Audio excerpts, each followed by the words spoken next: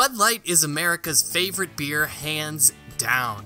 Even in the golden age of craft beer that we live in today, and more than 6,400 competitive breweries out there, Bud Light still commands 15.4% of the market share for a single brand of beer alone in 2017 in the United States. For a product that is so commonplace in American society and the official beer sponsor of the NFL, it's really kind of surprising how little we know about the product itself. Sure, I could tell you how it tastes or comment on their brilliant viral marketing campaigns. Dilly dilly. Dilly dilly. Dilly dilly. Dilly dilly. Dilly dilly. Dilly dilly. Dilly dilly. Dilly dilly. Dilly dilly. Here's to the friends you can always count on. But beyond it being beer, I couldn't really tell you what's in it. Probably some malt and hops, but compared to the other iconic beverage brands like Coca-Cola or Gatorade, Bud Light is missing an ingredients list. Why does Bud Light and beer in general get to ignore many of the nutritional information requirements and ingredients lists that other beverages have to contend with? And is there any controversy around this fact? Spoiler alert, yes. Hey, this is Ryan with Beer by the Numbers, and beer labels are something that seem to provide endless fascination for me as a beer nerd. Over the past couple years I've been making beer videos, I already have several on beer labels.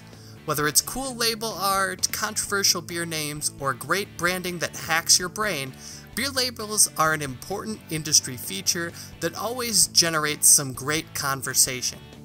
But one thing I haven't talked about yet on this channel are all the bits of information that are required by law to be on that label, and even those that aren't required.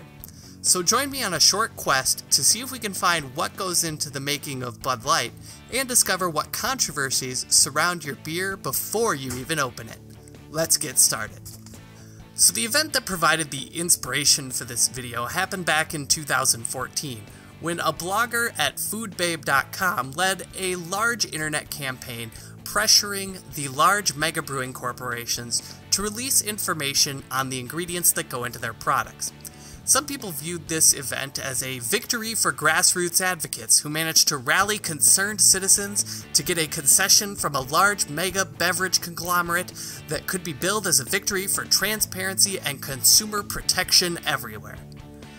But looking back though, Foodbabe's blog posts seem to be more conspiratorial rants using buzzwords like GMOs and hidden additives to scare consumers away from beer, and the big companies probably decided to nip the unfounded accusations in the bud by clarifying what actually goes into their beers.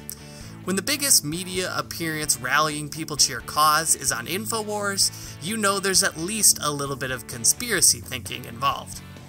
Now, regardless of what you think of the blog itself, it did manage to elicit a response from an industry that traditionally played things pretty tight to the vest when it came to ingredients. But the response they got wasn't exactly the most detailed descriptions of the relatively cryptic drinks.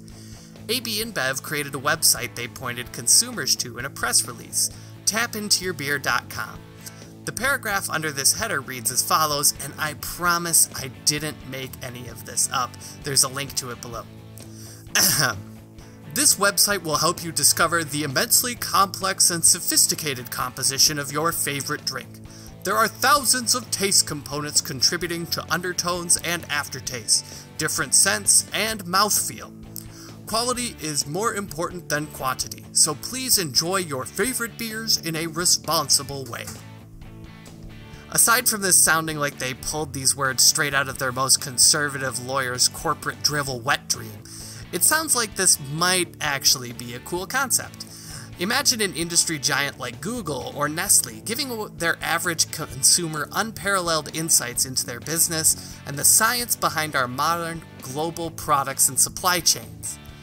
But of course, you scroll down the page and you quickly learn that this is some grade A marketing bullshit. Let's see what information they give us for Bud Light. So we get some basic nutritional information, less than what's on a bottle of water here in the US.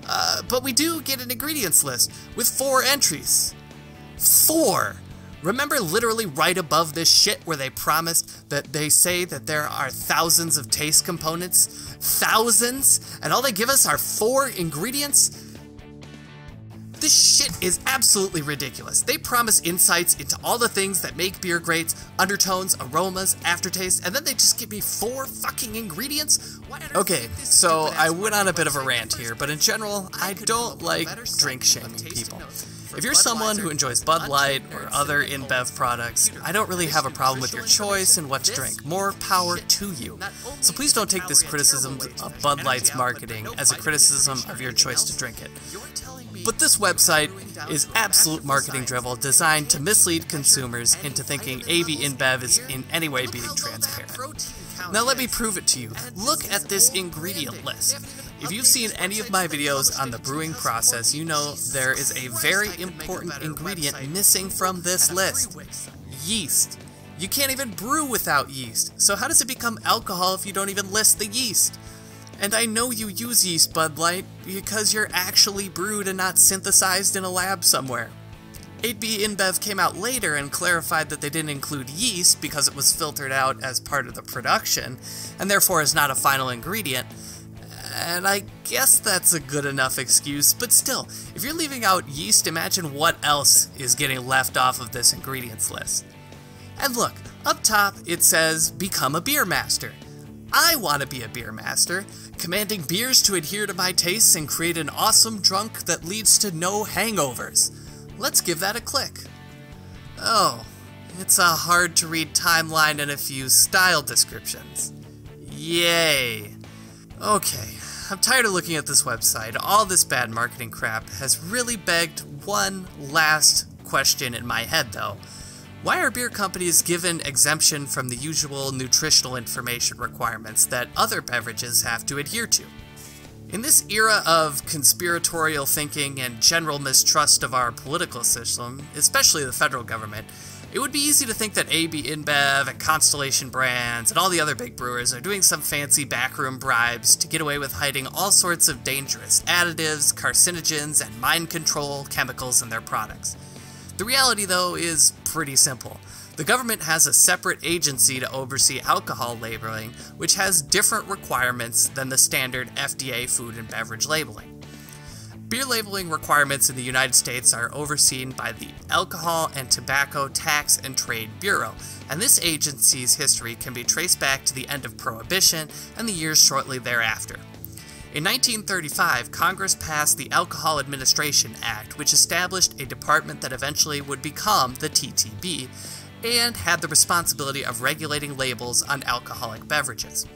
As such, in 1990, when the FDA began requiring nutritional labeling on all the foods and beverages they oversee, beer was not caught up in this wave. And while you might think this is crony capitalism at work, having a separate body regulating alcohol and tobacco products is fairly common around the world. Most Western governments acknowledge that beer and other alcoholic beverages require some special treatment legally to avoid young people from getting their hands on it, or warning consumers of the health risks associated with drinking. So what does the TTB require on beer labels? Well, I grabbed a random beer from my fridge to see if they have all the appropriate parts. Okay, let's pop open the beer fridge and see if we can find all the component parts of a beer label. Let's just go with this Blue Moon here. So first thing we're looking for is the brand name, obviously right on the front here, no problem. Then we're looking for a container size. So we're looking for something that says how big it is. Let's see here.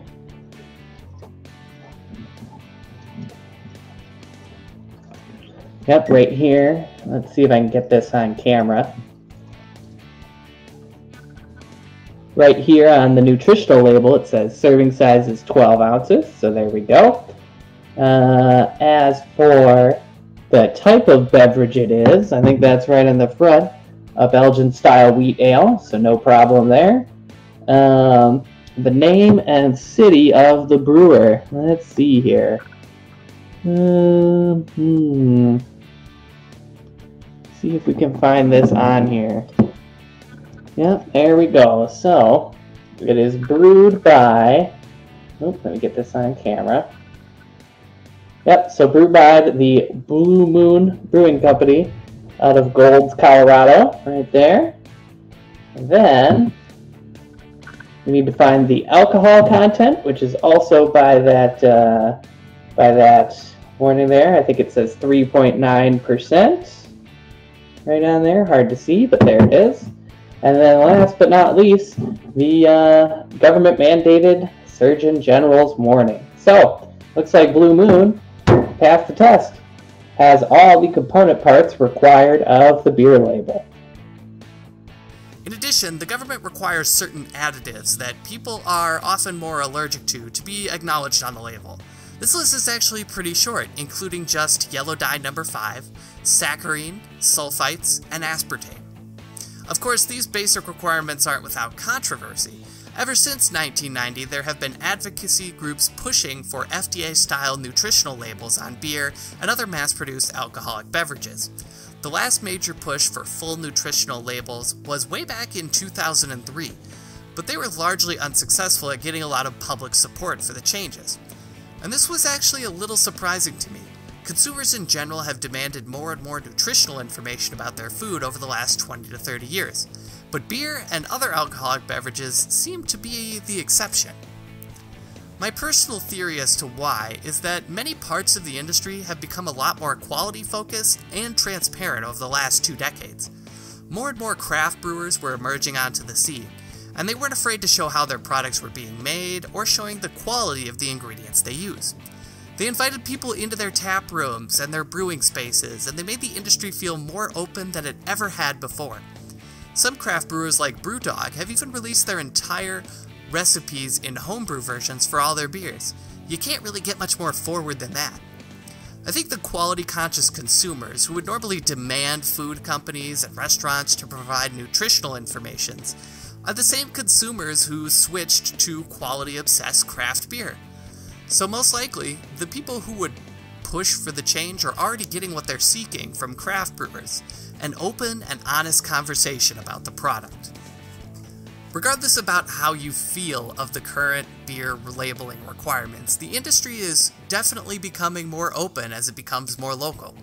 I, for one, would encourage you to ask more questions of your bartender or local brewer about how they make their product and what their views on quality and ingredients are.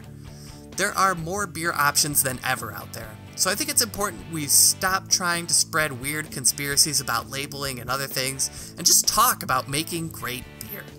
What do you think about beer labels? Is there a bit of information you'd really like to see included on a standard label? Let me know down in the comments section below. And while you're down there, be sure to check out the links in the description to the Beer by the Numbers Facebook page. We're discussing all sorts of great beer news over there. Once again, this has been Ryan with Beer by the Numbers, and I'll be back next week with more well-labeled beer content.